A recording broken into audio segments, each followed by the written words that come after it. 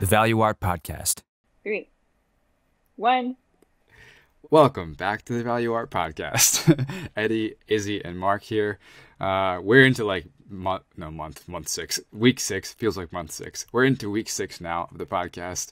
I'm not going to spend too much time in this introduction because we've got a really great conversation coming up that we'll get into in a moment.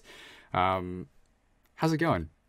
What's going on in your world? How's the stoner cat? How's Reggie? Stoner cat's doing great. Reggie's doing great. He's our favorite cat still. Never letting go of him. Do you have other cats?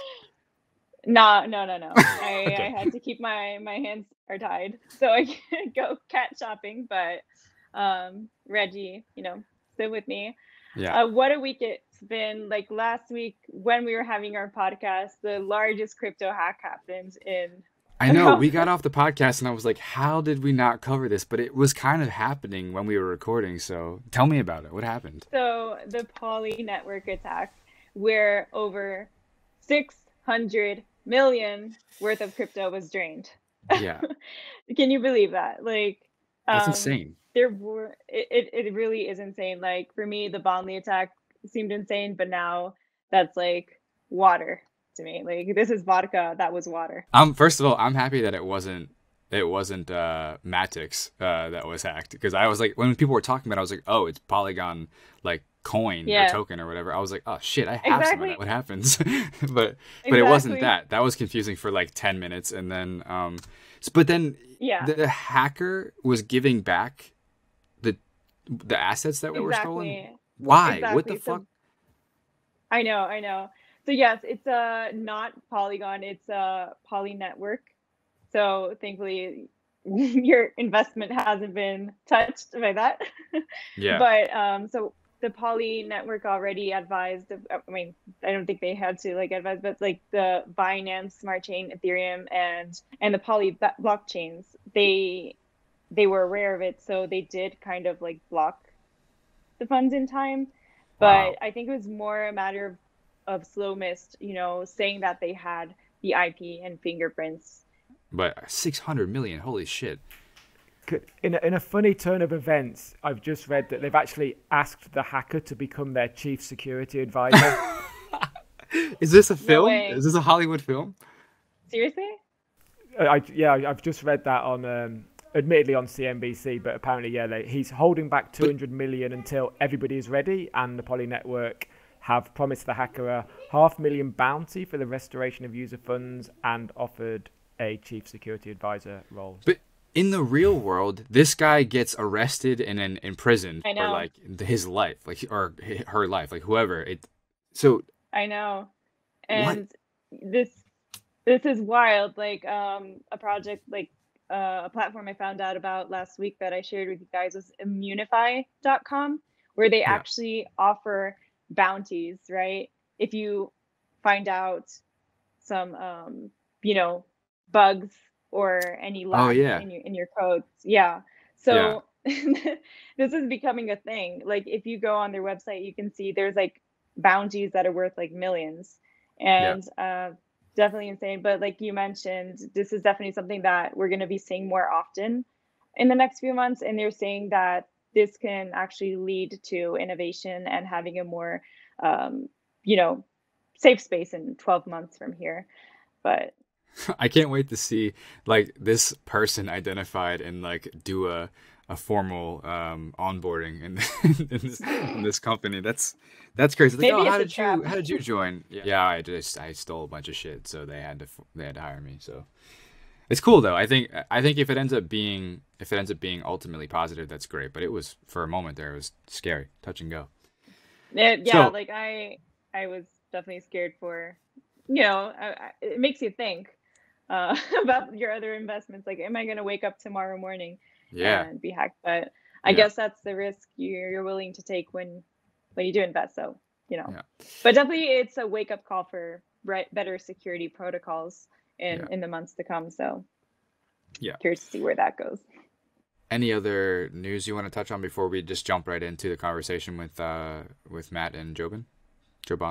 Yeah, well, definitely this week we've seen Cardano as a key protagonist. Right. I'm excited. I know last week, and they released their Alonso update.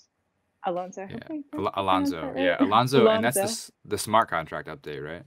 Exactly. That's a smart contract update, thanks to which, they can actually, they've been known as the competitor of Ethereum. Yeah. For a long time. And I think this is going to really put them in the place to definitely compete, and who knows, maybe surpass them. Would you say it's still a time to buy, or is it kind of like, since it's already, you believe that it's going to hit $4, right? I think it's going to hit $4 in the next 2 weeks. So do you think now's the time to buy, and then, or do you think you should wait? There's not going to be any resistance or anything like that? It's going to crash afterwards. It's going to crash. But definitely, if you want to buy right now, it's still I guess it's still $2 now. I would definitely buy. Do you know anything about the Alonso update and the smart contracts? Like, what kinds of is it comparable to Ethereum Oracle or Ethereum smart contracts? Is it the same exact thing? It will be a smart contract. It will work in the same way as Ethereum. It's the 12th or the 11th of September. So Alonso has phases, and there's going to be a final phase at the beginning of September the 10th, 11th, which will, I think it'll be another hard fork, which will make it completely viable for smart contracts to operate, and then people will start building dApps and... Got it. Hey. Was there anything else from last week that we were supposed to catch up on, or is there anything else you want to mention before we hop into the full conversation with everybody? No, other than that, I mean, I'm definitely excited to hop onto our... Yeah, me too. So to give everybody some context for the upcoming for this today's episode and our guests, I'll break it down for you real fast. We're gonna have two guests on today, Matt and Joban from Realm. My understanding of Realm is they're creating a metaverse of microverses, giving their users the ability to basically create their own little spaces within the microverse that they can move through via these portals, and you have total flexibility and control over what your space looks like. A space to, say, for example, if Valuart had a microverse within Realm, we might have a little gallery where you can go and see our NFTs, where you can go and see Spike on display. You can move through the space and socialize, and there's also a game component of it, which is they're breeding virtual pets, and you sort of capture them. I don't know if you actually capture the pets or if you buy the pets. I don't know how it works. It's all really new and it hasn't really launched yet. But as far as I know, breeding pets like Axie Infinity is one component of Realm. And we're going to be talking to these guys today about how this came to be, what inspired them, some of the complications within this decentralized metaverse, and the developments of this area, or this realm, for lack of better words. So I'm excited to talk to them, and I think it's going to be a nice conversation. So let's bring them on. Cool. All right. So let's just do a brief introduction, and then we'll formally kick things off. So welcome, Matt and Joban, to the podcast. We're excited to talk to you guys. Mark's been sharing some stuff about Realm with us, and it seems like a great project, so I can't wait to get into it with you. We were just talking about this a moment ago, but tell us where you're at, because you guys are not together right now, right? You're in separate locations. So where are you at now? I'm in the north of England, sort of on the edge of the Yorkshire Dales. Currently sort of connecting to you via an antenna that sort of beams down to a local sort of mobile power station. Yeah, so we don't really, hopefully the internet will hold up well. Yeah, okay, hopefully. Yeah. And Joban? I'm in Bristol, UK, in the southwest of UK. Nice. Very nice. Nice. We had quite a bit of focus on a Bristol-based artist these first couple launches of our podcast on our Banksy piece. Yeah. Do you have any? This is a bit of a tangent, I guess, but do you have any personal association with the brand? No. I know some of that kind of circle, but never Banksy himself. Oh, cool. That's cool. Okay, so well, guys, let's just start with something simple. Introduce us to Realm. Introduce us to the project you're working on, and tell us a little bit about how you guys met each other and what you're doing with Realm. Yeah.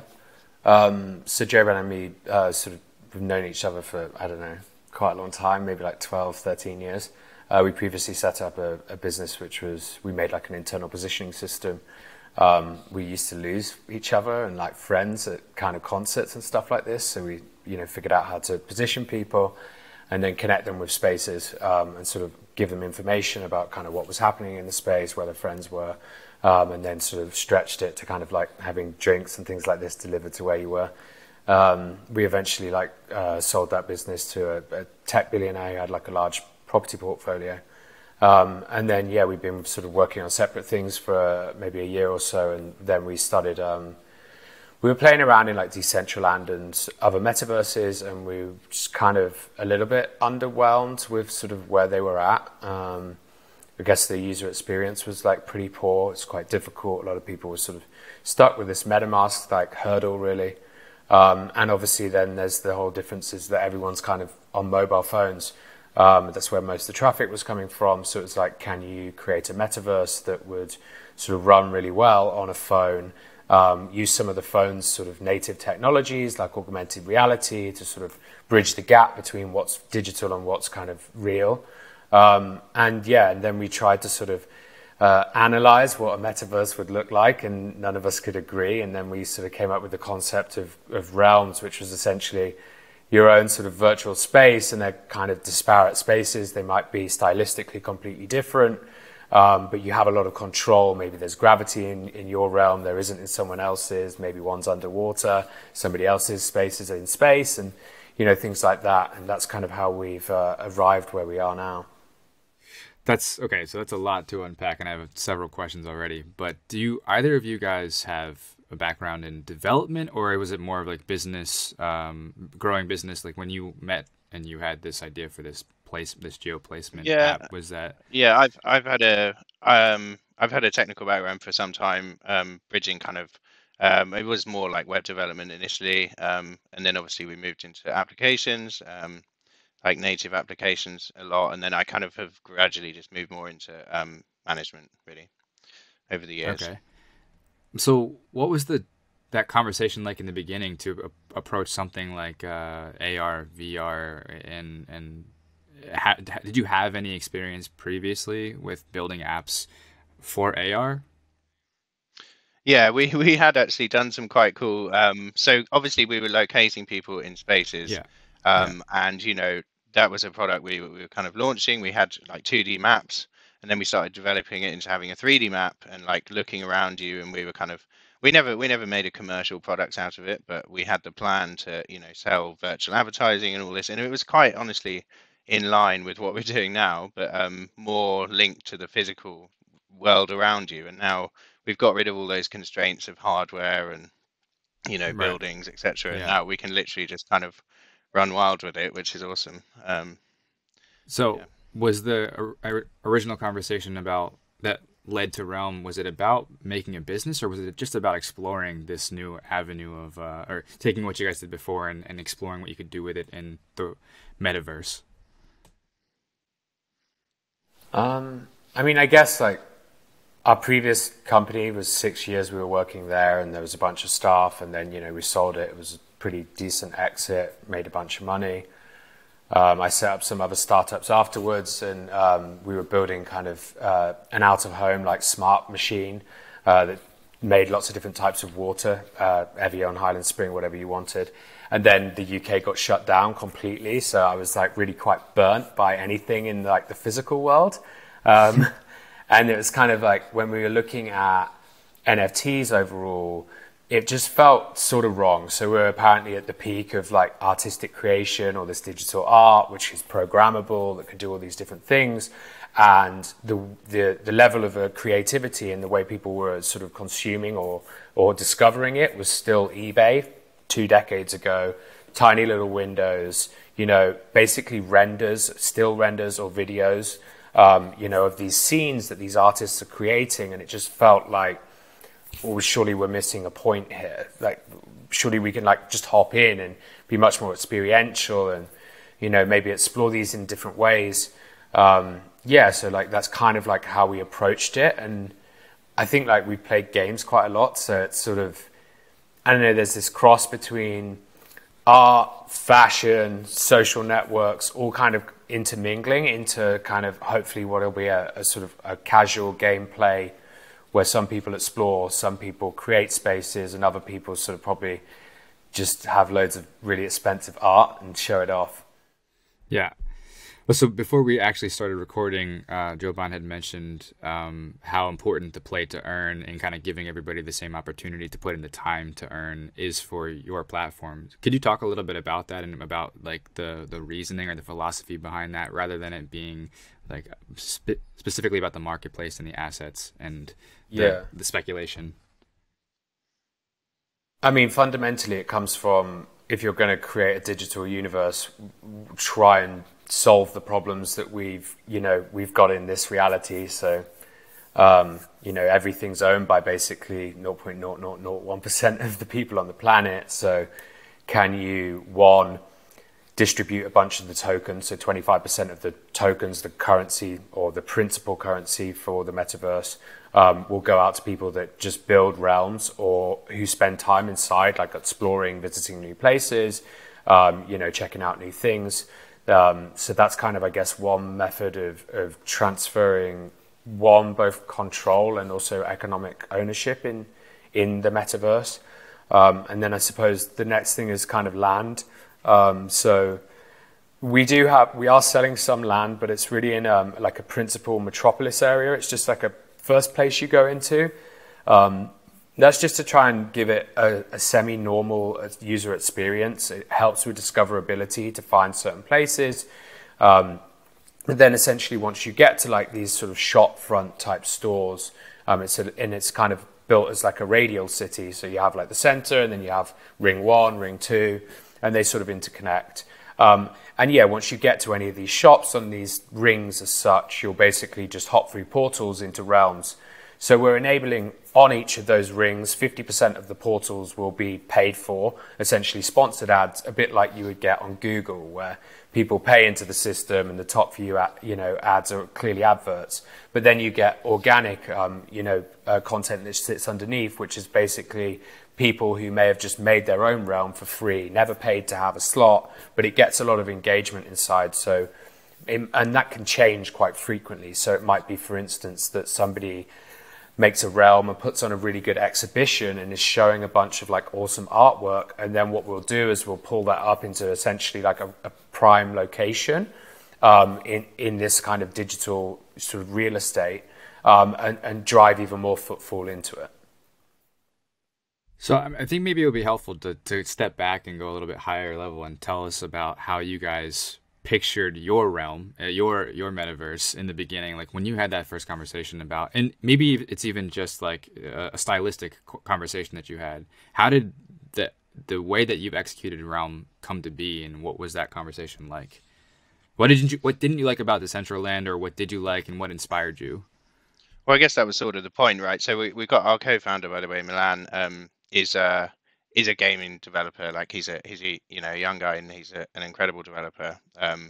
And so he's had a large part in the games side of development. But we were all discussing it, and we couldn't agree on what the ideal metaverse should look like. And that's kind of the point of the microverse concept, is that everybody can have completely their own world and aesthetic and rules and features and everything. So I mean, for my part, I'm quite sci-fi focused. I love that kind of aesthetic. So that would be my realm. And everyone's is different, and that's the idea. Like, ultimately, we want to empower people to create their vision of the metaverse.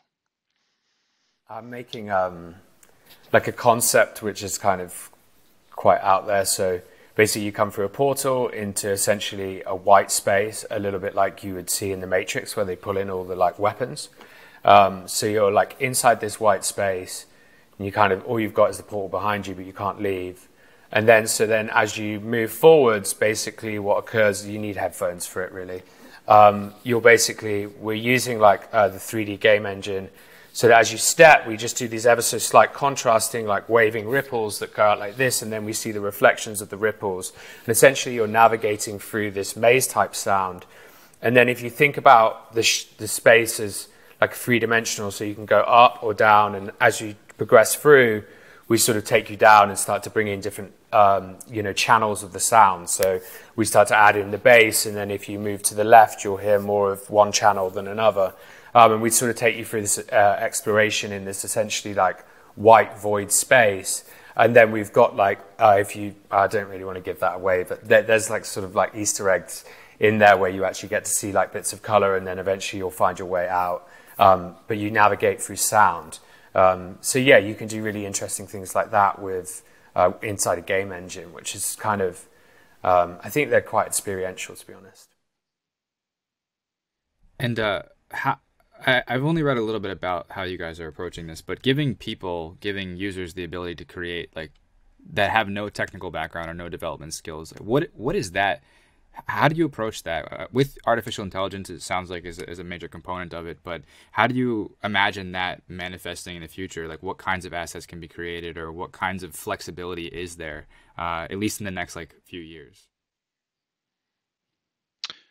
Few years is a long time frame. I mean, so right where we are right now, a lot. Let's take it from the start, I guess. So where we are right now, we're working with like artists who already have very well developed kind of IP, like really amazing worlds. Basically, we can take those 3D assets, crunch them through a pipeline, and make them playable spaces, right? So, we've done it with Kid 8. We've been speaking to some other. We're doing it with a couple of other big artists, and you can literally explore inside the artwork, which is obviously sort of the vision we had when looking at the flat, OpenSea listings, etc. We wanted to kind of jump into these worlds. Then we're going to go on a very templated approach for completely non-technical users. So you basically select, a type of gallery, a type of space, anything you want, select where it is, select a few colors, and we generate the realm for you. So that's like the most user-friendly way. And then ultimately, it will be a grid system with a load of kind of smart objects, we call them. So you can pull in kind of functionality, just drag and drop, an audio feed, or all your NFTs appear very easily, etc. Video, whatever, and you can kind of just build up a realm like that. And then, we've got loads of ideas about where this can go in the long run. So, but is there still some sense of cohesion in terms of the assets and the style across the whole metaverse, even within the microverses? Not necessarily, honestly. I mean, we right now, obviously, our asset set and our kind of art style is fairly like minimalist, low poly style, which is sort of developing as we go. But ultimately, I mean, we want people to even be able to bring all their own assets in, and then obviously to monetize those assets for other users if they like them, right? So if I create, a really cool building or a building block, and then everybody loves it, then obviously that will be available for everyone to use. So I think we really do want to make this a user-generated metaverse in terms of everything, like stylistically as well. And do you guys envision, like in the future, becoming the metaverse, or because there's a lot of conversation now saying what's going to be the metaverse or a metaverse, right? So being a metaverse, so part of like an ecosystem, or becoming truly the metaverse that holds it all? I think we have a couple of thoughts. One is like, it's about interoperability. So if somebody, say, has, I don't know, a virtual character or something like this, can they easily import it into our metaverse? And could you then take that asset and sort of run into a different metaverse?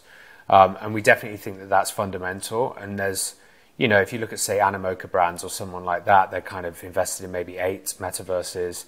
And that from a sort of a licensing perspective, they're certainly trying to unify those metaverses together, approaching brands and saying, hey, look, partner with us and we can put you into 8 spaces. There's definitely some technical issues there. And I would say, like, you probably won't ever really have like a web-based metaverse like Decentraland be able to sort of, operate and utilize some of the kind of higher fidelity models that you might see in a native application. So that's one issue. I guess the other thing that we think about is kind of like what we would call Metaverse 1.0, or at least these Decentraland, etc. They're quite like centralized in many ways, that you go to decentraland.org and then your gateway into it is from that point. So we've got experience building out like mobile SDKs and web-based SDKs. So we would look to sort of enable like a brand or a person to have their own metaverse or their realm, and then be able to sort of embed that on their website, embed that inside their mobile application. So then there's different gateways into this metaverse. And I think it's probably inevitable that, at some point, because there's links out of these metaverses, and we don't really want to take the approach of, say, Epic or probably even Facebook, which is to sort of centralize the metaverse, have them all own it, keep all the value inside their walled garden. Like we probably have to be quite open. And realistically, I think with these decentralized metaverses, we'll be in a better position to battle companies which are making centralized versions if we all club together and enable people to sort of, smoothly move between these different virtual spaces. Yeah. Awesome. Definitely, I agree. In terms of like rendering as well, I would say that server-side rendering will become much more important in terms of like you could run, looking at Stadia and all these other services, we should ultimately everything will be rendered in 4K and streamed to a web browser or any device, and that's a few years away, but it's going to be great. Yeah. Absolutely. So I love what Matt said about clubbing together, and one of the things about that, obviously Facebook, everyone's talking about Facebook in the media and their vision for it. And do you speak with the other decentralized metaverses? Are channels open? Because I think that very soon you are going to have to club together to take them on. I know you'll be better positioned to take them on, but you are going to need that togetherness, aren't you? Is that something further down the road, or is it something that you're actively pursuing already? Yeah, we're definitely talking to lots of projects already. So, ranging from projects that have characters that are looking to sort of maybe add more utility to them, create games, have a 3D virtual space, perhaps they're more of a 2D IP. Definitely having conversations with, like Animoca and some of these other like metaverse investors and founders. Yeah, it's I think it has to occur that way, really. The problem you always have, though, is interoperability. It's kind of like the main issue that you look at with royalties, for instance, in the NFT space, is that OpenSea's royalties are not the same as some other platforms. So it's kind of like, that's annoying. You kind of, the future where basically someone sells something and, in perpetuity they get paid the royalty and the license is upheld, is a great idea. It's just like actually manifesting it's probably a little bit tougher. But yeah, I think probably because these metaverses are quite early, we'll see a lot of that occur.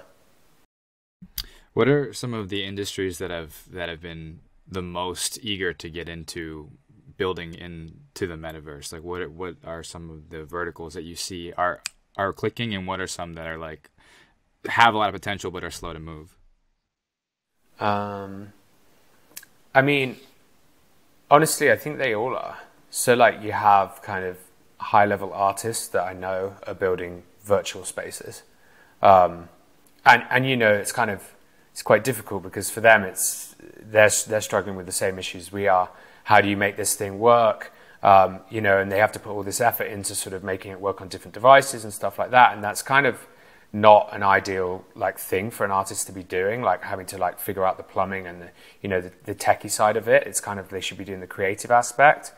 On the kind of broad business side of things, large, huge fashion brands, having conversations with like holding companies who own some of the largest fashion brands, trying to do kind of quasi-digital physical things or experiential stuff where maybe the product's free, but it's kind of, they want a branded pair of jeans that's targeting 13-year-olds who could never be exposed to that brand because they can't afford like the bottom end of the product, which might be $200 handbag or something like that. So yeah, there's those spaces and 100% musicians. There's like, it will happen. The musicians are kind of, there's all sorts of stuff that you can do. So we've built out these things called NFTs, which are NFT tickets that sit on Polygon we mint them, they're free, they can have a piece of art attached to them, they have like a virtual access token, so they can get you into a realm or a virtual space at a given time. That could be regular times, so it might be a membership, for instance. If you think about all these sort of 10,000 procedurally generated sort of pieces of art, these clubs, you know, having one of those NFTs could act as essentially that token. So like, you know, for these kind of things, one of the reasons you might want to put an event on in the metaverse is that you can sort of put 50,000 tickets in 50,000 wallets, which show up on lazy.com. And now it's kind of Steve Aoki's new album that's coming out or something along these lines. Do you see that taking over a bigger part of artists' revenue than a traditional tour or like doing a regular event, a real life event? Well, yeah, because artists, I mean, we worked a lot in the music space in the past, and, you know, artists make a lot of money from the live events. The label really clears up on the other stuff. Right. And, I mean, at least we've been in this kind of unfortunate scenario for, I mean, in the UK, we pretty much had all live events shut for all of 18 months. So, I mean, you know, I know lots of musicians who are kind of hurting. So I think they want ways to connect with fans. Maybe, you know, what you see is like these gateway experiences where it's kind of really low cost to get in there, or they're quasi-social. So you go with a couple of friends, you hang out, you catch some music in there, you play some games. I mean, we've kind of seen the beta of this with Fortnite. And I guess the thing with the phone is, so like we're working on some interesting stuff like inverting augmented reality. So we place you physically inside there, not just as your avatar, but like you inside the virtual world, taking selfies of virtual objects with maybe like the artist being an avatar behind you. So yeah, like you can play around. Yeah, you can play around with this stuff. And I mean, if the glasses come out, then I don't know, like it's a whole nother ball game. Which the glasses you're talking about? Tell me more. Like AR glasses. As in like AR glasses. I mean, I feel. Was it the Ray-Ban ones, the Ray-Ban collab? Is the Facebook ones, right? Ray-Ban. Do you see them being practical and useful? Because I think we've seen like iterations of this that have just failed in the past because it still is technically impractical or the hardware's not there. But do you think this next generation... I mean, it's half impractical, half super creepy, right? Like you've got the possibility of like, you know, annotating the real world. Everyone you come into contact with, Facebook, you know, knows who, and you know, it's pretty creepy actually though. And I think from a fashion perspective, it's really interesting. Like, what if we're all wearing sort of green screen clothing and we have digital clothing on? You know what I mean? It's like it's kind of interesting. Like I don't know. I think it's going to be really, really intriguing. With the green screen clothing, I was going to say, at least at that point, maybe tracking will be good enough that you don't have to wear like a morph suit. You could wear whatever you normally would wear and replace it on top of that. Yeah.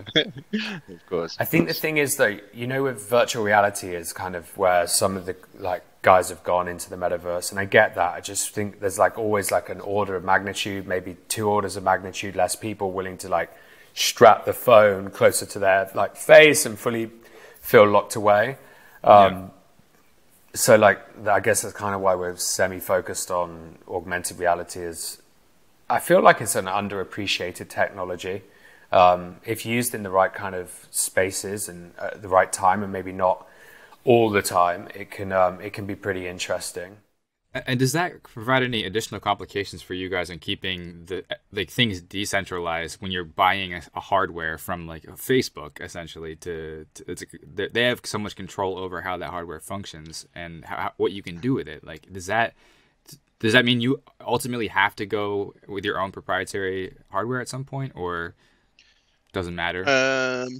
No. So what broadly our approach, right? We're using Godot, which is an open source game engine. We're not using any like big centralized service providers really, and it would be the same with that. So we'd use OpenVR and OpenAR, OpenXR, all the open formats that should be compatible with any hardware manufacturer. That's sort of the idea anyway.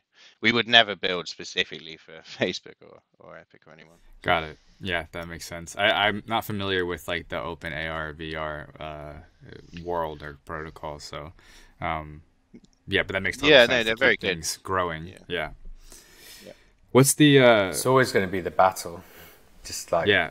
these big behemoths, like who have all the control. But I mean, you can do things as well. Like you could still go through all of their kind of processes and their app stores, as long as you enable the user to say own some land or earn some of the token, so they have like economic control and ownership inside there.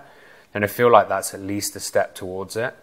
If anything, NFTs have shown us that the market's like willing to accept a little bit more kind of centralized sort of services like OpenSea, etc., for a bit better user experience, say, for instance.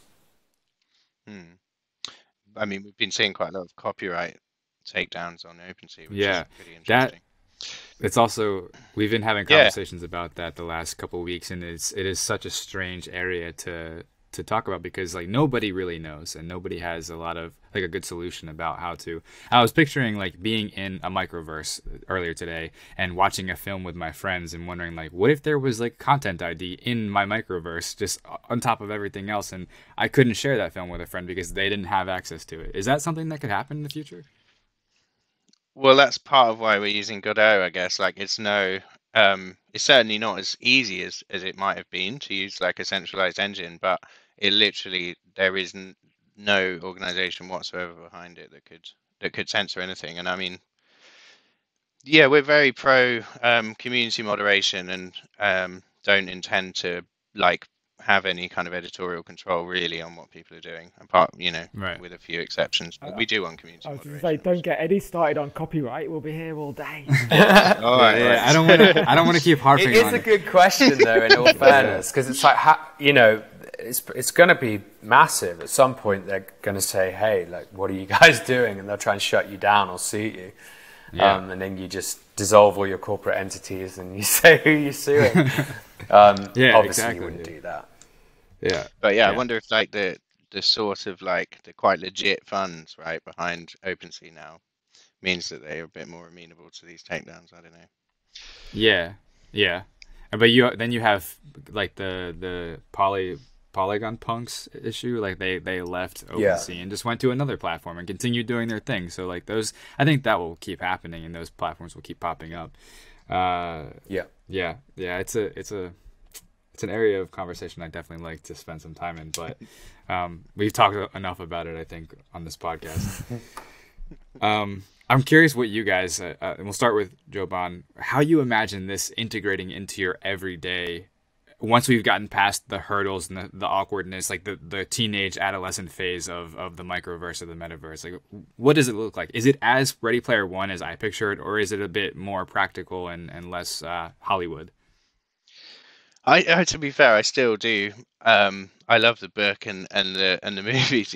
Obviously, it's been a big inspiration, and I hope it's that glossy, honestly. But we're a little way off that. But no, I think in the first like phases, obviously, I mean, we actually still have a lot of old virtual worlds like still running. Like Second Life. It's all quite weird now. But they've been around for a long time, and I think this like we tend to think of this as like the start of the metaverse, but actually it's the start of the crypto metaverses. But it's not, it's not a new concept whatsoever. And I think for now, I see it. A lot of people will grind and really put their identity into it.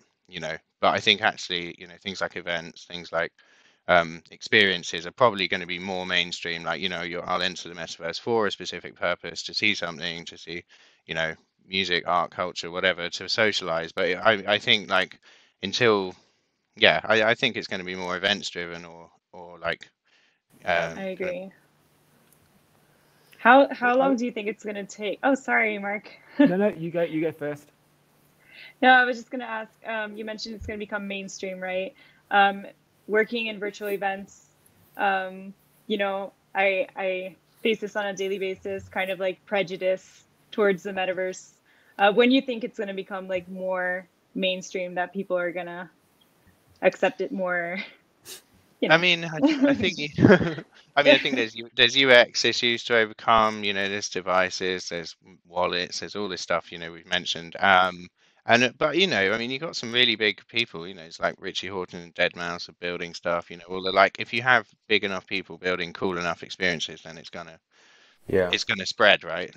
Yeah. I think it's also part of like definitely. an older generation just sort of dying out, because the kids that are playing like Roblox and Fortnite, it's just normal Oh to them. boy. They're just like, this is life. Yeah. What do you mean? Yeah.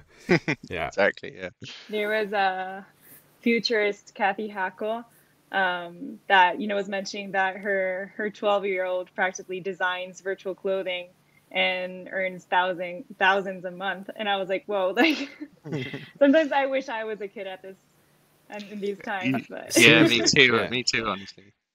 Yeah, it's exciting. It's also it's one of those things that like I think we saw it with some of the social networks as they started. Like I think people had resistance to like Facebook and stuff, and then eventually your mom is on there and she's talking all her nonsense, and it's like it will take time and they'll adapt and then it'll be normal. yeah, I mean, the question is, the kids have already how moved long? on long. Yeah, exactly. They're onto something else. They're back to like the regular analog world and they're over it at that point. Yeah. So Matt, tell us about your version. Or Mark, I think maybe you had a question.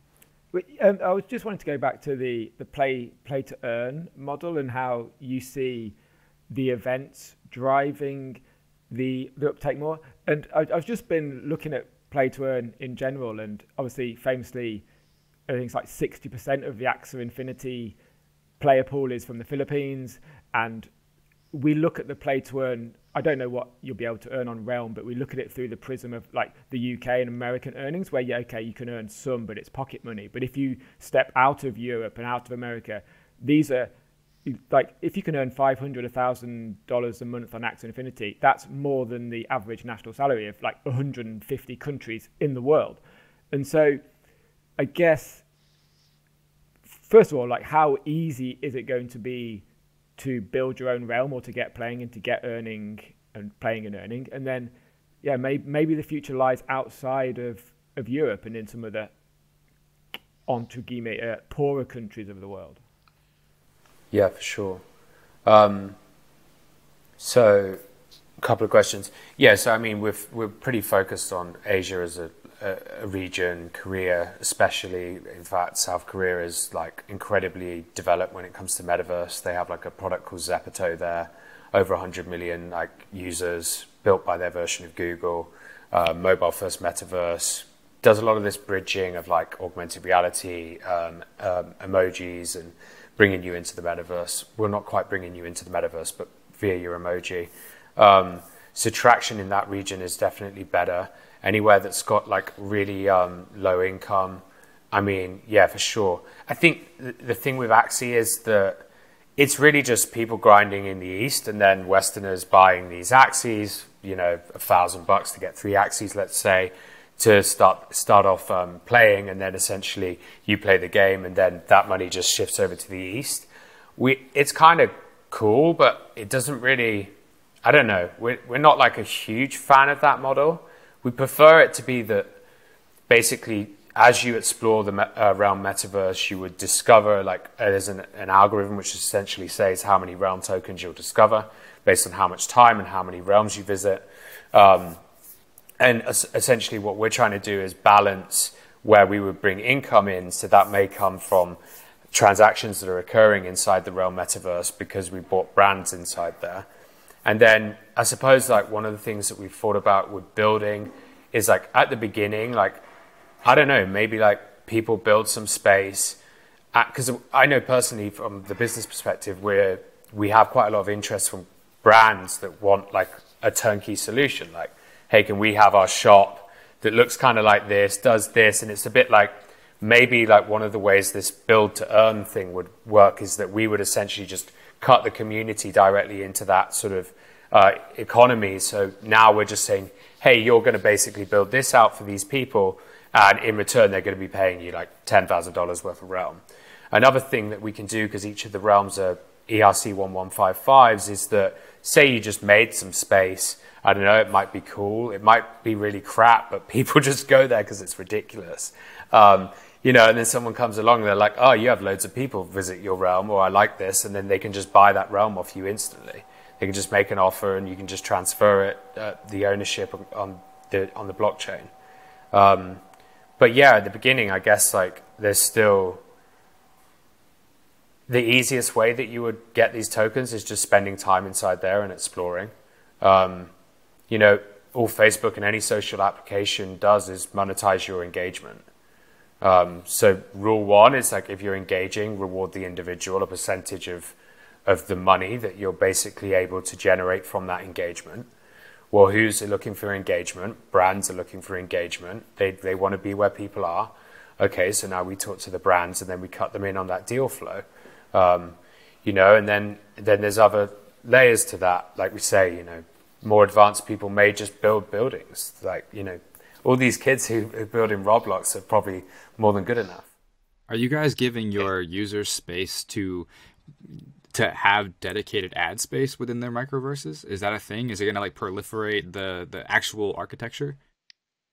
Yeah, we're making smart objects that will basically operate as advertisements. Yeah, if you chose to put them up, you get the money.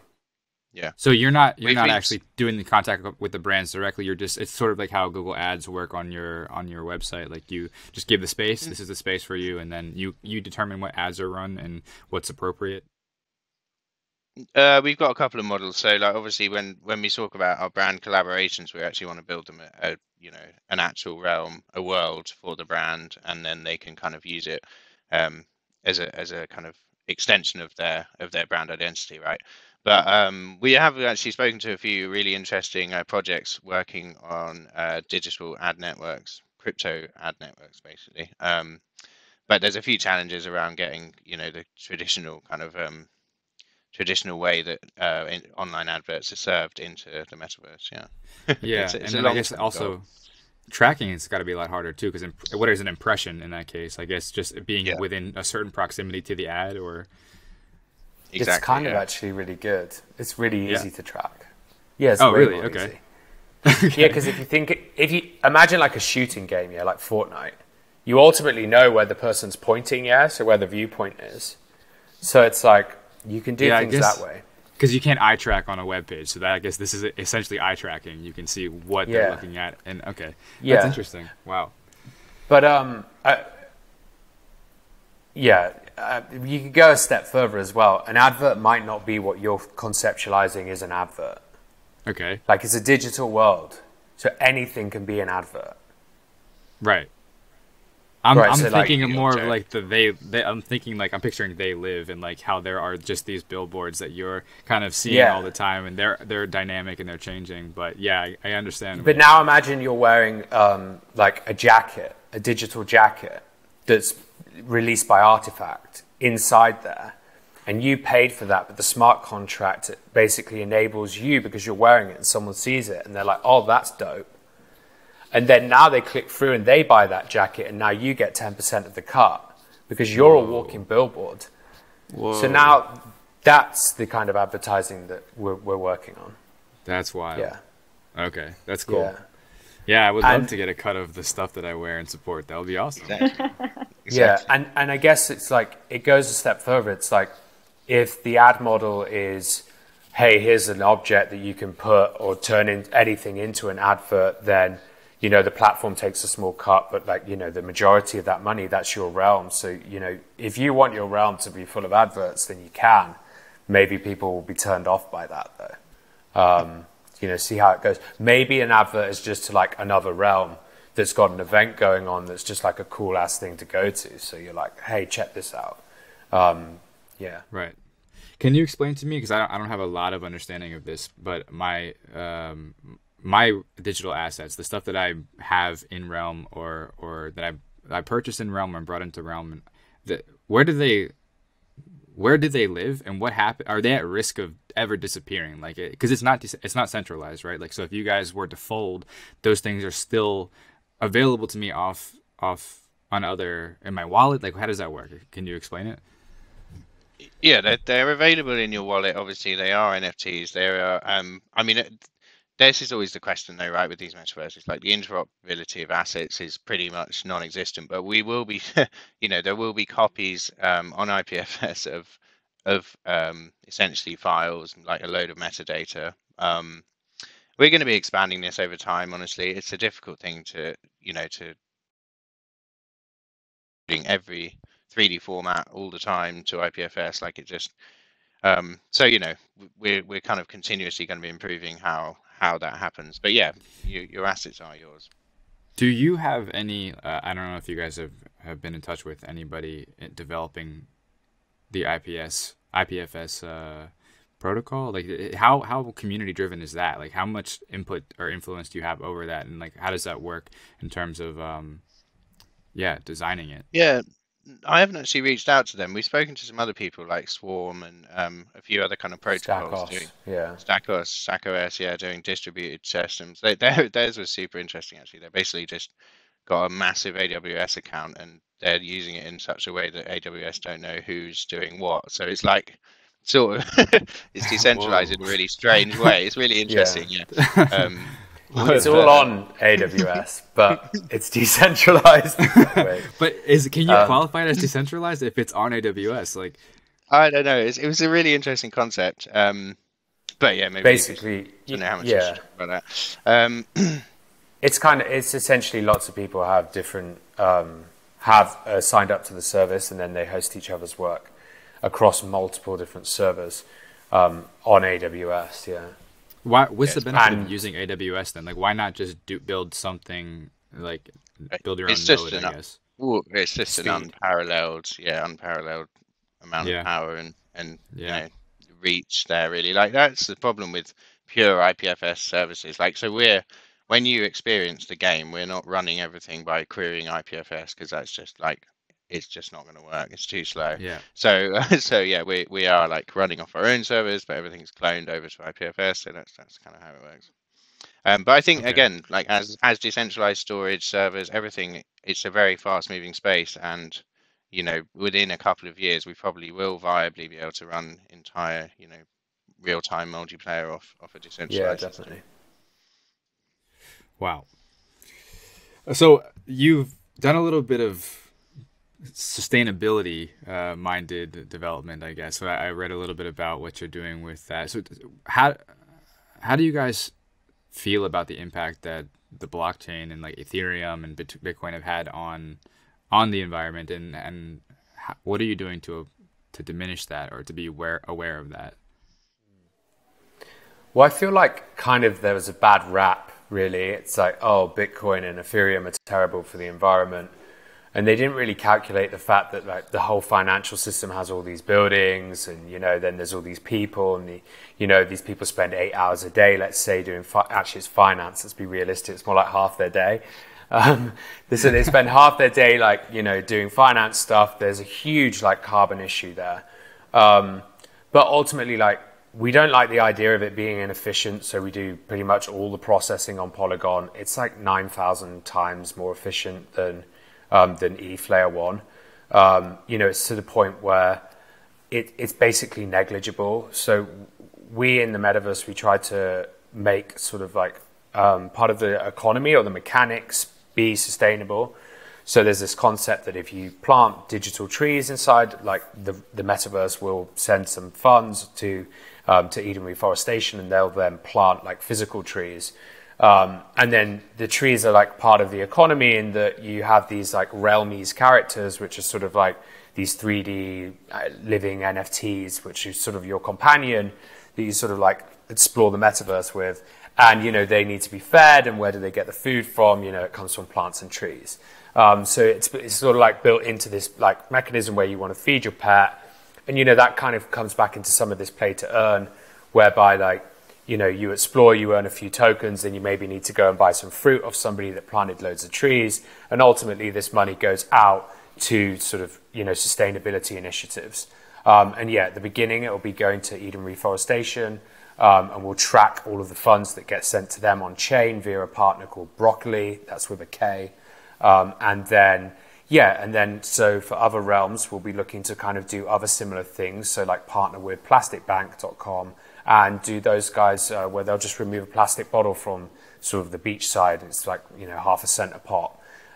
So yeah, I mean, it just kind of, people don't really want to deal with that problem. They'd like to sort of pay for it and not think about it. So it's kind of like, why not build it into a game mechanic, make it kind of fun, allow people to sort of gamify this overall thing, reward them for doing it, and, you know, see try and at least make it sustainable, like carbon neutral, if not carbon negative. Awesome. That's really awesome. I think it's great, especially this early on that you're already thinking about that is great. We talked a little bit about this before we started recording, but what has it been like for you guys since the launch, since the launch pool launch and pre like that? How busy are you? What are you doing? Like how big is your team? What are your days like? Could I add a question to that as well? Just because I follow Realm on Telegram, and I remember maybe a month ago, Telegram was pretty quiet. Now it's just off the chain, and it's pretty insane. People love the sustainability. They love the trees. They love the pet side of it, and they're obsessed by the tokenomics. Like adding to what Eddie asked, how are you managing the community's expectations with building the realm that you envision as well? And like, is there a friction between how you envisage it and how the community envisage it? I guess it's kind of by design of the product that we're sort of lucky in that it's sort of, you get to build what you want, inside there. The hardest thing is keeping up with the expectations. They always want everything like immediately, and it's like, I don't know, we've scaled our team to nearly 20 engineers now. Well, by the time we've hired the next 3 guys, which kind of we're speaking to, we'll be at 20 engineers. It's been like a very fast growth, but you still have all these different issues, like making it run the way you want it to run and things like this. And then it's kind of like time zones is really hard. You've got people in Asia, you've got people in Australia, you've got people in the States, people in Europe, and it's like, delivering a good service there and trying to answer all those questions. It's certainly, you could see it as friction, or you can use it, you can flip it and use it as kind of as a tool, which is more like, hey, so you're the keen, engaged people who want to sort of, are here early days to build this new metaverse. How would you like it to be? What do you want to come out first? What's most important to you? And then they basically tell you. And it's like, okay, cool. So we've kind of got it aligned like this. How do you feel about that? And then it becomes more of a two-way conversation, which I think we're starting to get better at now. Whereas before it was just like head down, just like build, like worry, like, we're close to launch. We're looking to do a land sale. The tokens will come out, I think, around the 2nd of September. And then to go into a land sale in this metropolis pretty shortly afterwards, maybe around the 5th of September, run that till the end, and then open up the metaverse on sort of 1st of October. That's kind of the plan which we're sort of aligned with right now. Is the land sale accessible to those who bought the launch pool token, or for your token, for the Realm token? Any holders of Realm token is accessible. Yeah. It's like a lottery, basically. Are we still in time? Yeah, you're in time for sure. Yeah, you are. But yeah, I mean, as Matt said, it's been super, but you can see this community as essentially like free focus groups if you really use it right. I mean, it's interesting because, expectations and reality are always difficult with any product. But, in my my like Web 2 world, we'd actually pay for this kind of input from the public, so But you're building a product that is supposed to be like, you build that enough for the community to take and then do their own thing with, right? Yeah. So do you also maintain any responsibility around what they do with that, and is that on you guys? Like, do you feel like you should be stepping in and saying like, actually we don't agree with that, or whatever happens is out of our hands? It's called the Badlands, and it's basically like unranked microverses realms that we have no control over. You like shadow ban microverses? Yeah.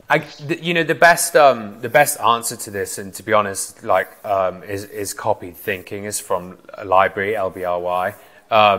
They control the application themselves, but they can't control which is what's uploaded in the background. So they can essentially hide stuff and not allow a kid to find some content which might be sort of, not worthy of that child. But at the same time, because it goes onto a blockchain, it's kind of there. You can't just be like, oh, what we're going to do is we're just going to delete it off the blockchain. That fundamentally just doesn't work.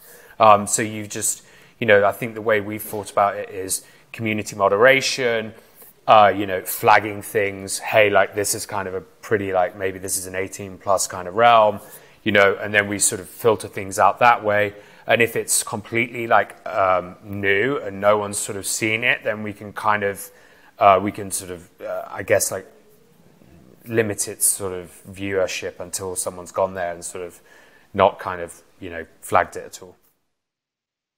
Very interesting. I think that's going to be something that you have to constantly discuss internally and then also with the community as well. But how scalable is that though? Because you guys have seen a lot of growth already in the last month or so, and I can imagine that that's just going to get bigger and bigger, and you're going to need to have regional like community leaders. And is that already happening? Yeah, I mean, there's probably like 12 people who help with community overall, and then we would maybe, I think, to be honest, when it comes to like, you'll probably employ people at the beginning and we'll pay them so that we can set down like some solid like protocols about like how we rank these spaces. In creating realms, like it's really important that they get tagged in certain ways. So like discoverability overall in NFTs has been really hard.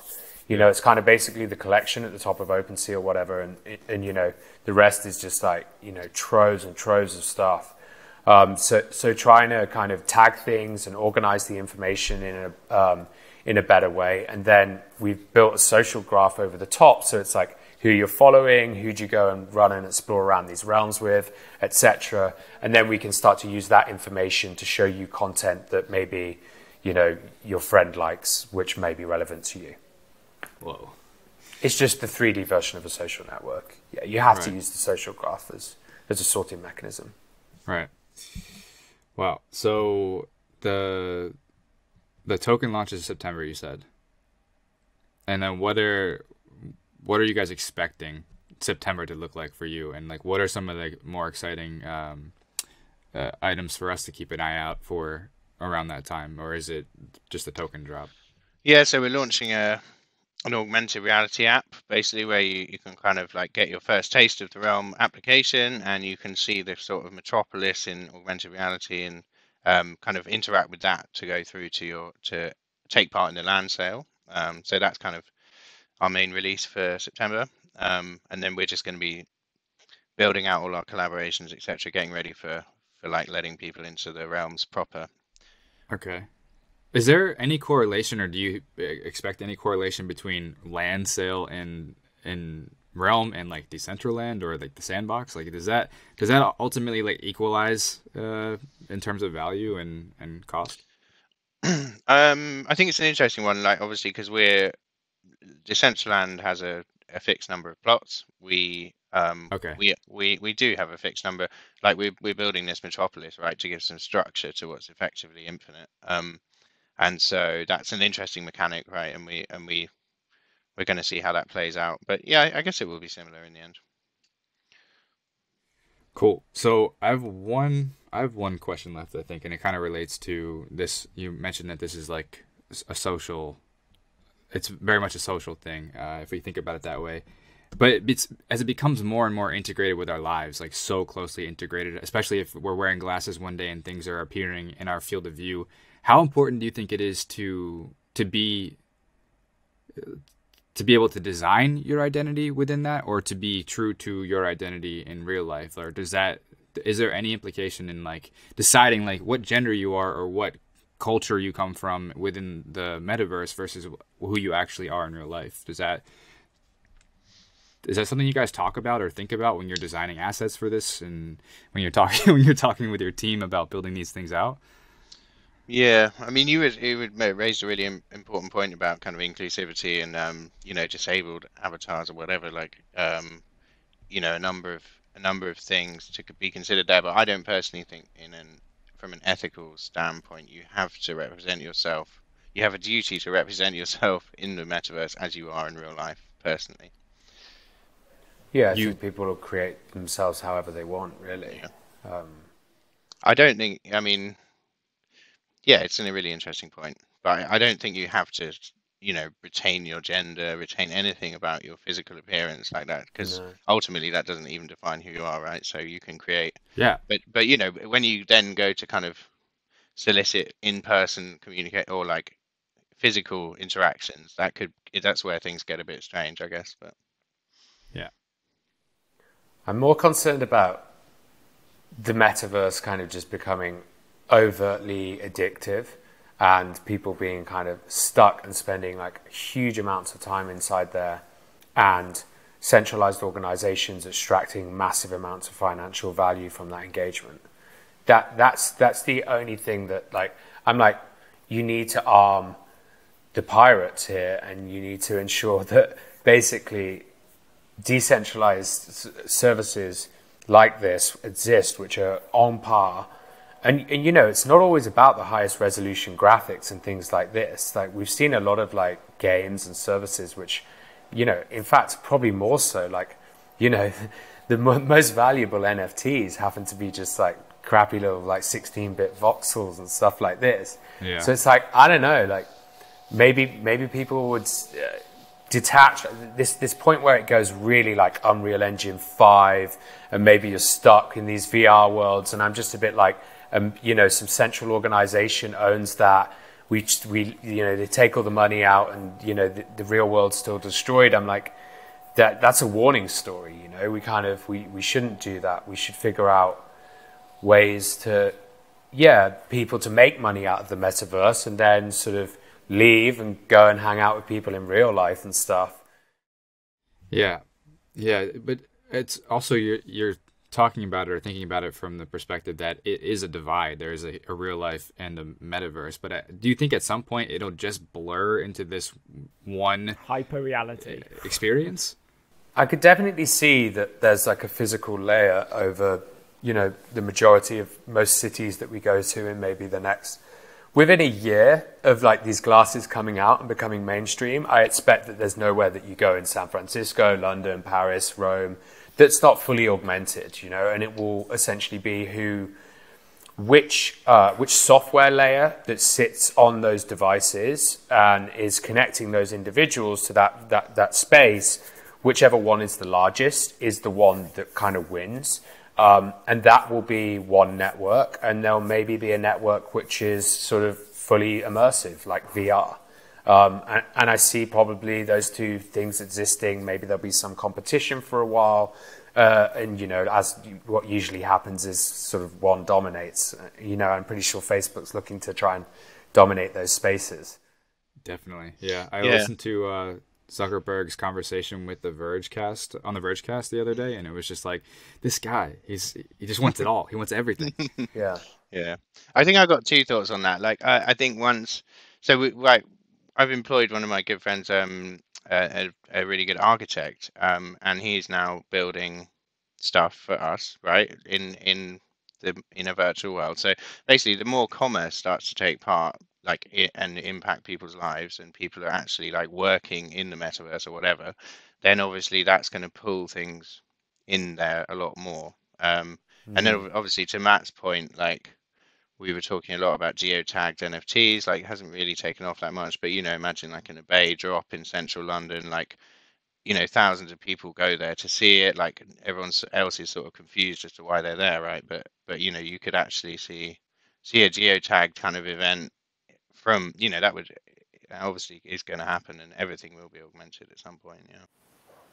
Yeah, and I think it like creates a lot of opportunities also for new jobs, right?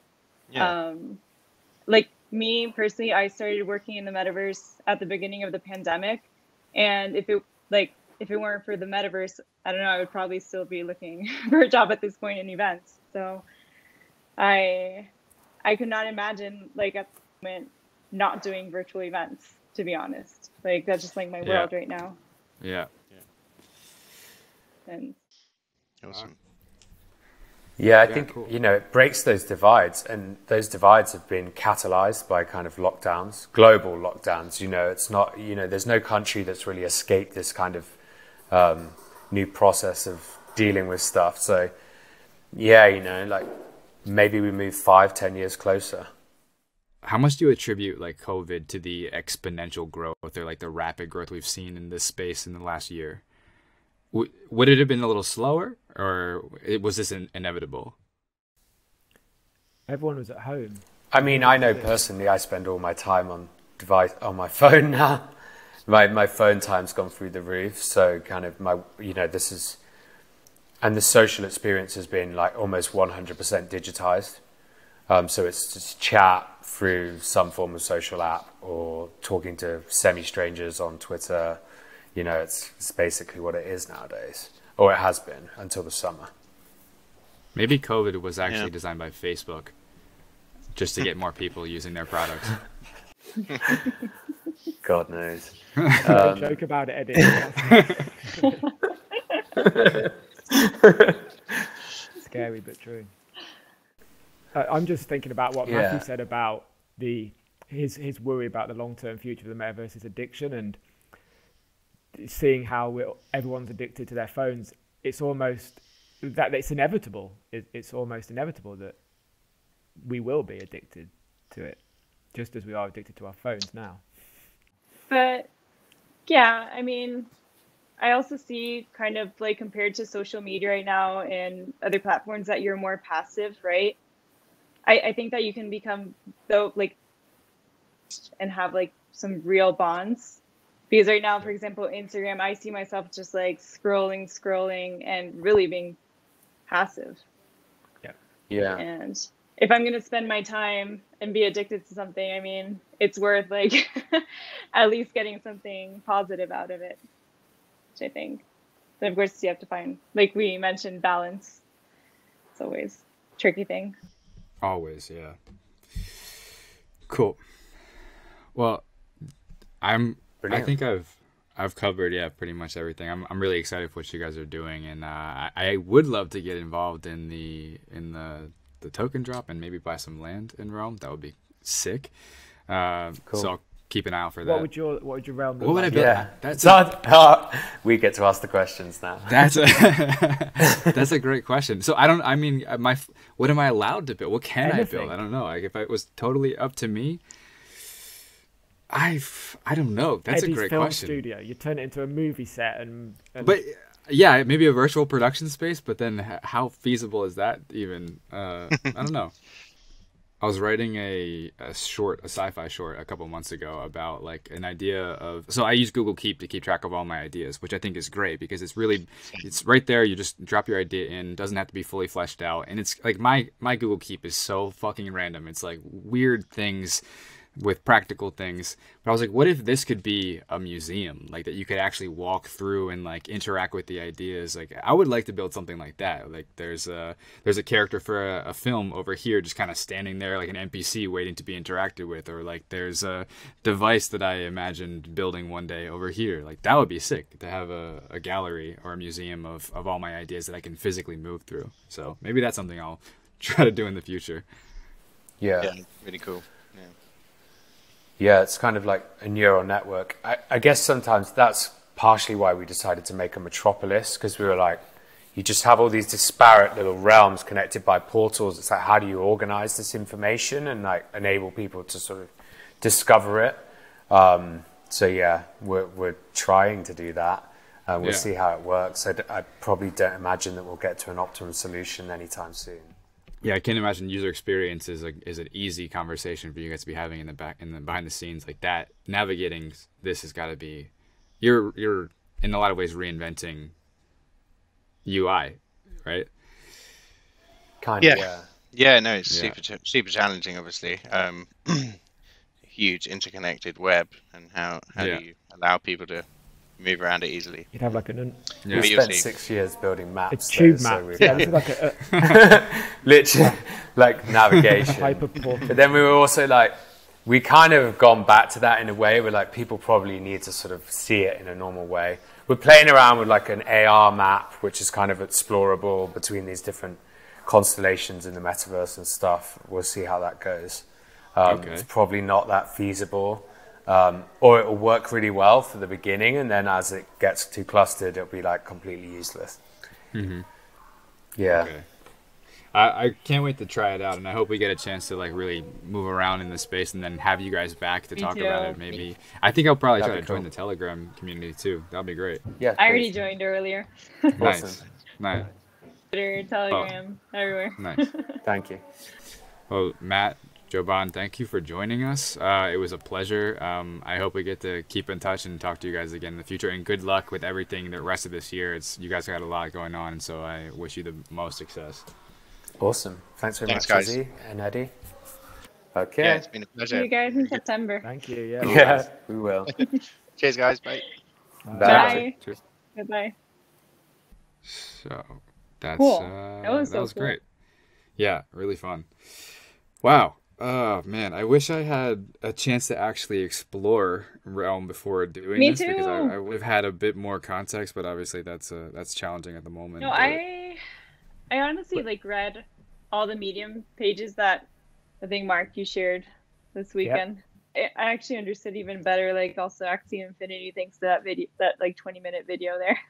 That was awesome, that video by the Columbo. I wrote all those Medium articles, by the way. That's why I put them in there as well.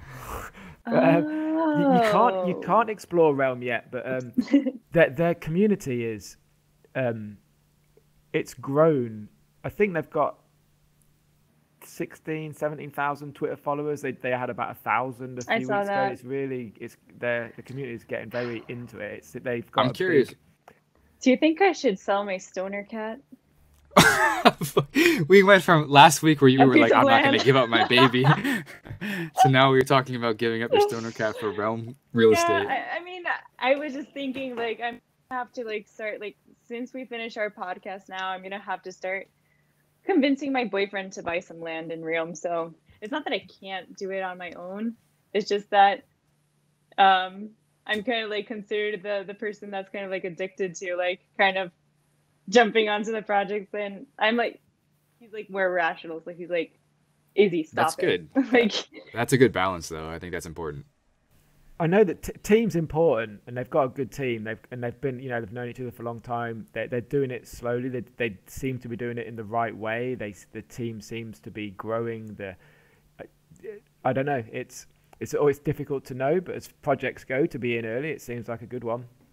So what excited you about it? Like, how did you get in touch with them in the first place, and what excited you about their approach to this? They offered me. They were looking for some writers. I just applied for an advert on Upwork, and it turned out to be them. And just researching the posts, the team. Well, obviously the metaverse, augmented reality, the platform. It kind of runs along Decentraland and Axie Infinity. It kind of incorporates some of those things, and I think it incorporates the popularity of those things. So I think it's going to hook onto the zeitgeist of that, and it could be the platform that explodes because of that.